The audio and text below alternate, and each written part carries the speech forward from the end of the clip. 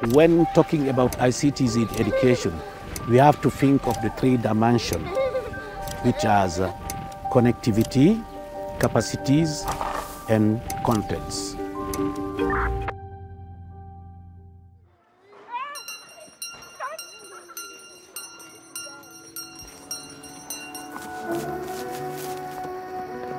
My name is Kenneth Bidan. I am a teacher at Machako School for the Deaf. My learners are visual learners. They can hear sometimes, they need to see something to relate with it because they use their eyes and their ears to learn. And our learners find it quite hard.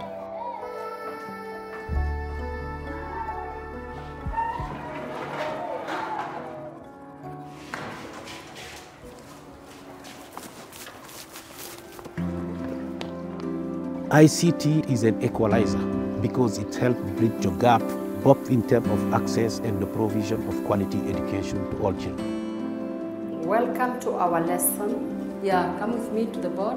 With internet, education has become a little bit easy. Yeah, welcome again. We have live stream for students learning.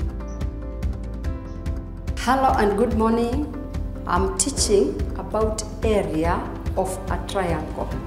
We also have online classes for teachers. We ensure that whatever content is shared reaches the students live from Kise. And the students will be getting the same materials as those that are in urban centers, even at the remotest parts of this country. This we have learned before. Okay, I show an example. I show an example. Oh, very good class. Our learners are able to access materials online. We have softwares that are dedicated to their learning, especially because they're deaf. And more to that, our learners get to have fun. Kuwa nawe. Kuwa nawe. So I think it is worth mentioning that the DigiSchool Internet Connectivity Project that was successfully implemented in Kenya is part of UNESCO and Huawei Tech for All initiative program. Digital learning is an opportunity for the country. The government of Kenya has a very ambitious plan to roll out 100,000 kilometers of optic fiber across the country. Kuwa nawe, kuwa nawe. Be with you, grow with you.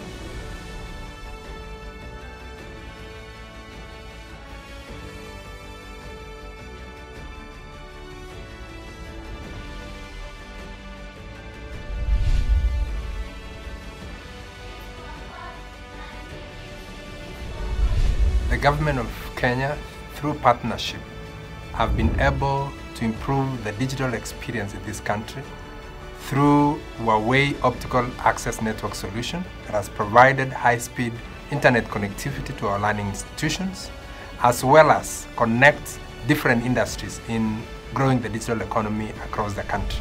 Kuwa nawe. Kuwa nawe.